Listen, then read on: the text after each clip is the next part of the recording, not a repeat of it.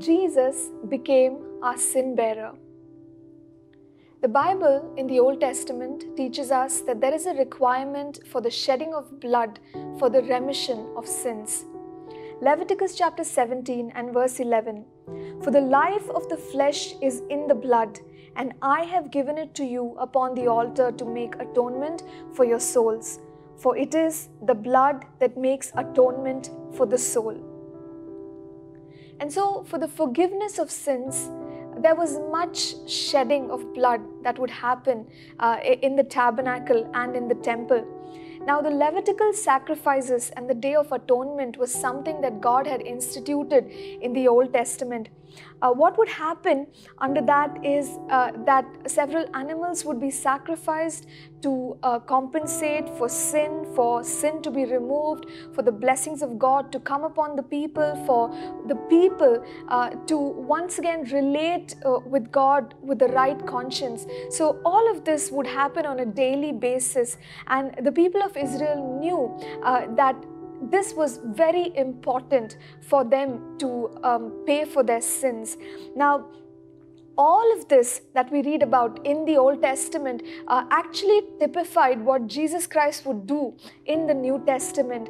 Jesus is that Lamb of God who was manifest in the right time, in the fullness of time, as Galatians 4:4 tells us. And Jesus Christ is that perfect, sinless sacrifice who was nailed on the cross for us, and He shed His blood for us. He bore the sins of the whole world upon Himself. And so Jesus, instead of any of these animals, became our sin bearer. He became our sin offering, and He is the one who imputes righteousness upon us because of what He has done on the cross of Calvary. And it's only possible because He lived a sinless life and that He had mastery over sin in His life. Even though He was fully man, He was fully God and He was fully man. And Jesus has done this for us on the cross of Calvary. And so from God's side, what God has done by sending Jesus to us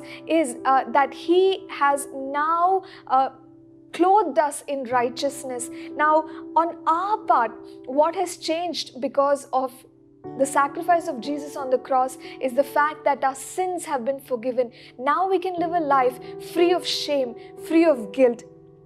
And so as believers, one of the things that we must pursue is to know this truth deeply. Now, many of us have this experience during salvation when we receive the forgiveness for our sins, when we experience the love of God in such a powerful and a tangible way. But somehow, as we live on as believers, there are times where we do not bring the sins that we ought to confess before the Lord and receive His forgiveness for what Jesus has already done on the cross of Calvary. And so sometimes we tend to carry the shame and the guilt and we do not believe in the power of the blood as much as we did when we first received the Lord Jesus. And so I encourage us that we must continually trust in the power of the cross. We must continually trust in what Jesus has done for us. We must continually trust in the fact that Jesus has become our perfect sin bearer. He has become our perfect